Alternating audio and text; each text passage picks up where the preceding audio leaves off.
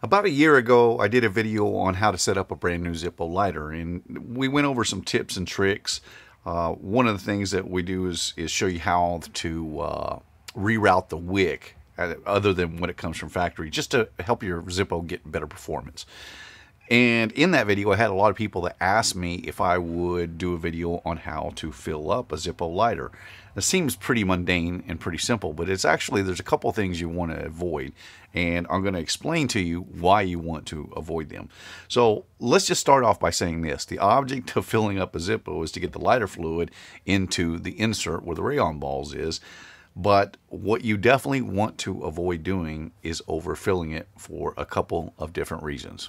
So we're going to start off by just filling this one properly. So what you want to do is you want to just pull your insert out. And one tip that you can do is, if you're afraid that you might overfill it, just pop your cam up and then set your insert into your case upside down. That way, if you overfill it, anything that you overfill will actually go back down into the case. Now you notice that on the felt pad down below, it definitely says lift to fill. I've seen a lot of people that say the little hole in the center, you can just fill it off of that. And while you can do that, it's pretty tedious. That is actually meant for an extra flint to go. You set an extra flint right in that hole, and that's what it's designed for. However, I set mine underneath the felt pad, so it's because I like to keep a few extra on board.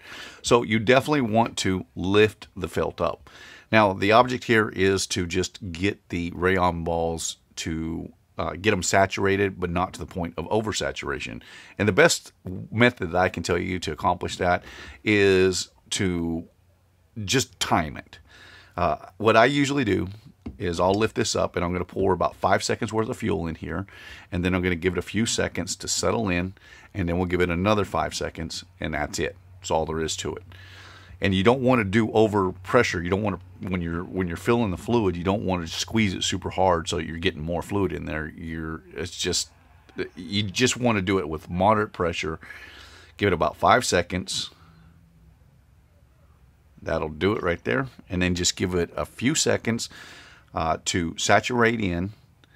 And then once you've done that, then give it about 5 more seconds. 1, 2, 3, 4, and 5. And you can really see it as the fluid starts to get just to the top of those rayon balls. You can probably put a second or two more than that and be sufficient, but it's really advisable not to try to overdo it. So now we'll set the cam back, we'll close it up, we'll give it just a second, and it fires right off. So why you want to avoid oversaturating or overfilling your lighter.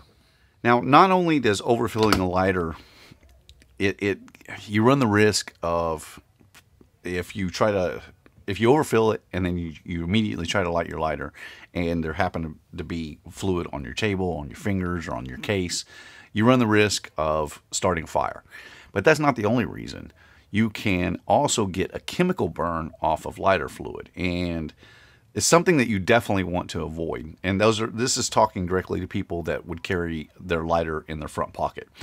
So I have experience with this, and what will happen is, once you get it to the point where you've got a chemical burn and you feel it, it's already too late, because it's already burnt you so bad that it is going to burn for literally for hours and hours. Now, depends on how sensitive a person's skin is to lighter fluid, because lighter fluid is an irritant. Depending on how sensitive your skin is, depends on how much it's going to bother you. So I'm going to show you what happens when you overfill a lighter. So we've already filled this one and maxed it out. So now everything is saturated in there. And what we're going to do is we're going to fill it up a little bit more. And the way that you'll know that it is overfilled is if I can see liquid. And now you can see it's dripping out the bottom because it's so full, it's dripping onto my hand. So now we know for sure that our lighter is overfilled. So I'm going to let this extra evaporate off for just a minute before I try to light this lighter. So I've given this a few minutes, and I've let all the excess lighter fluid evaporate off, and off my hands as well, because the last thing I want to do is catch myself on fire. So the thing about a Zippo is that the two halves of the case are not sealed. And so what will happen is, if you're oversaturated, the rayon balls cannot absorb the excess fluid, and so you'll get fluid buildup that will remain in the bottom of the case. Now if we set this lighter down, what will happen is that fluid will eventually drop down, and it is going to just flow along the case, and it's going to reach the seal, and then it's going to come out or between the two halves. So if we leave that set there for a minute, then what will happen is we'll be able to see when we lift the lighter up. You can already tell there's a little line. I don't know if it shows up well on camera. I'll leave it for a little bit longer, but I can already tell that there is fluid that has created a line there where it is seeping out of that seal or out of the two halves. And this is what will happen in your pocket. If you have an oversaturated lighter, then it is eventually going to come out between the two halves there, and it is going to transfer through your pocket onto your skin and can cause a chemical burn.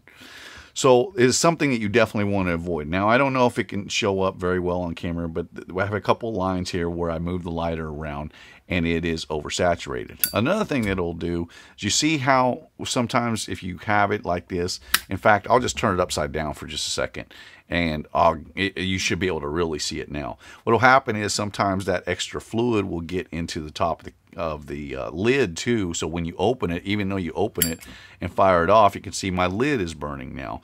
So, and the flame is super high, and it's something you just definitely want to avoid. And there's times, a lot of times, what you can hear when you have an overfilled lighter is when you do light it up, you'll get like this popping.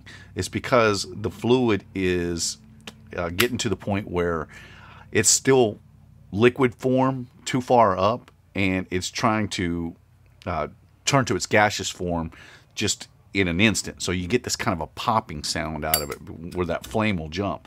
And you'll notice it had a little bit of trouble lighting there. Also, when you have an oversaturated lighter, there are times when it actually will not light because it's oversaturated. And you can see just how high that flame is because we're burning off that excess fluid. So if you ever want to know the dangers of how dangerous lighter fluid is, all you have to do is just look up lighter fluid burns on a Google search, and you'll see just how terrible lighter fluid burns can be over an accident from just burns. And you can also see on chemical burns. Now, a lot of those are going to include like grill fluid, but Zippo fluid is going to be the same thing, or in my case, I just put Roncinol, which is now manufactured by Zippo. But the point of this is to show you that the last thing that you want to do is to overfill your lighter. So just make sure.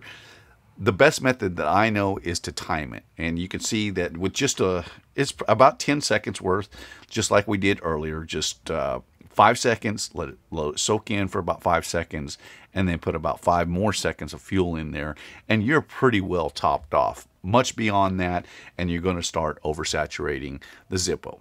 So I hope this helps, and I appreciate you guys watching. Thank you, and we'll see you in the next one.